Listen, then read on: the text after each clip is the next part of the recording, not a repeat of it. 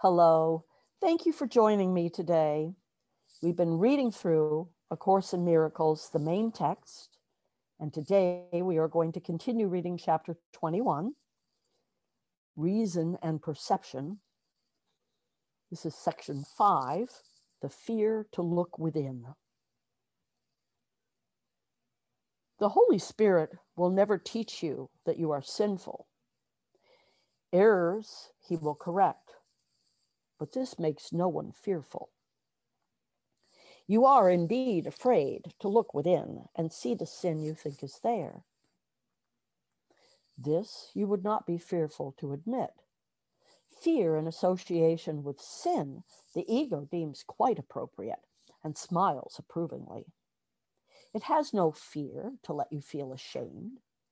It doubts not your belief and faith in sin. Its temples do not shake because of this.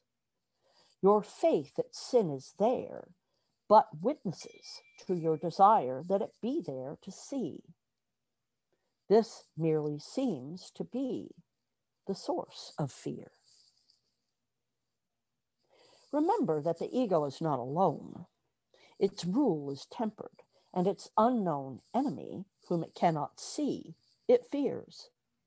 Loudly, the ego tells you not to look inward. For if you do, your eyes will light on sin, and God will strike you blind. This you believe, and so you do not look. Yet this is not the ego's hidden fear, nor yours who serve it. Loudly indeed, the ego claims it is, too loudly and too often. For underneath this constant shout and frantic proclamation, the ego is not certain it is so. Beneath your fear, to look within because of sin is yet another fear, and one which makes the ego tremble. What if you looked within and saw no sin? This fearful question is one the ego never asks. And you who ask it now are threatening the ego's whole defense system, too seriously for it to bother to pretend that it's your friend.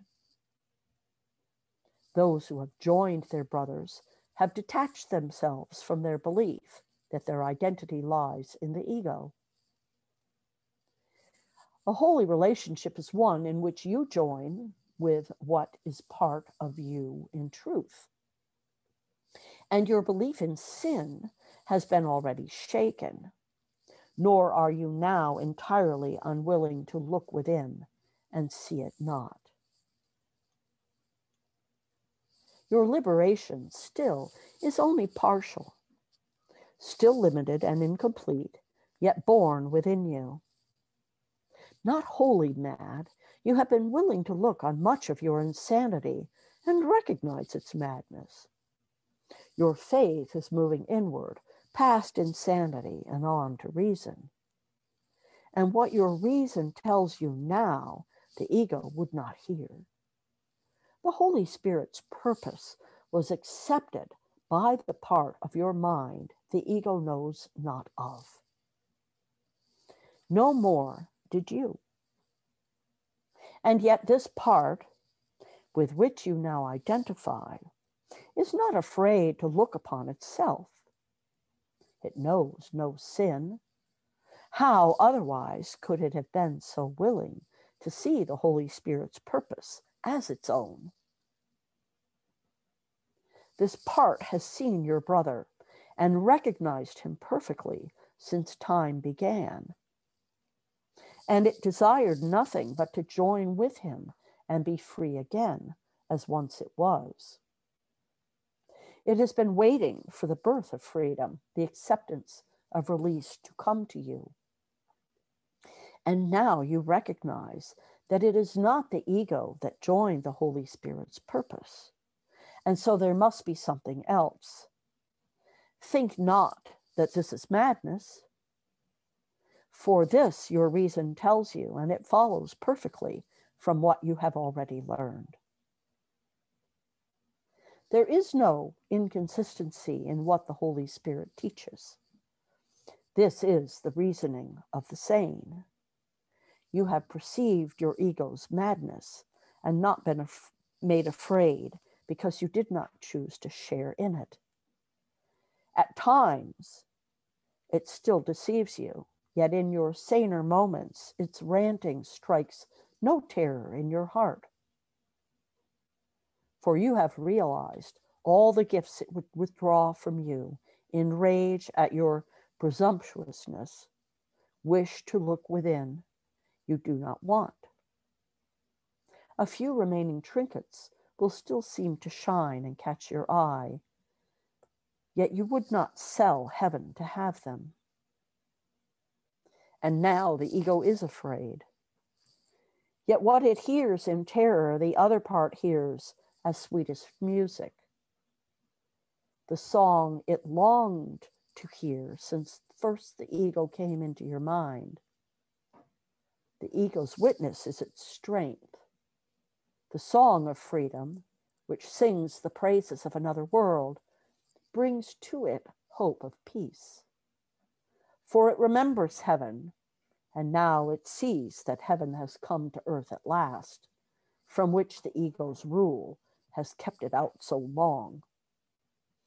Heaven has come because it found a home in your relationship on earth. And earth can hold no longer what has been given heaven as its own. Look gently on your brother and remember the ego's weaknesses. A weakness is revealed in both your sight.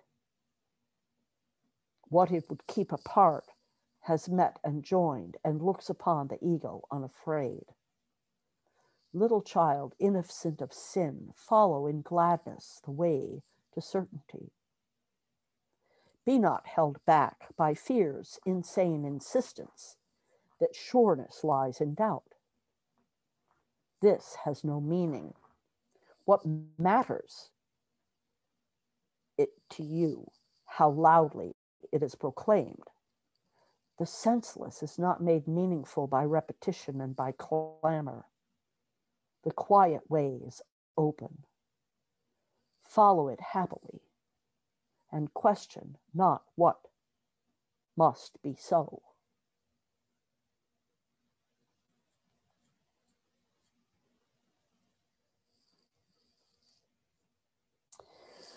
Well, this is a good section, definitely.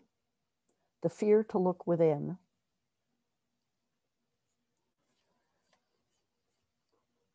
I think in just layman's language, I'm going to say that we should never be afraid to look within, because within is where all the answers lie. Within is the only thing that's truly real. As we know, everything else we see is a perception. It's an illusion. So if you'd like additional support with this section of the chapter 21 today, feel free to reach out to me, 907-351-3003. Texting is best. Or you can message me through any of the options that where you found this material, through Facebook on Love by Light, or SoundCloud, or YouTube. You can also visit my websites, lindalamp.com and lindalamp.shop. And on the lindalamp.shop, you can also sign up to be a light sponsor. It's like a patron if you'd like to support my work. Thank you again for joining me, and I hope to hear from you with your questions. And I'll see you next week. Namaste and much love.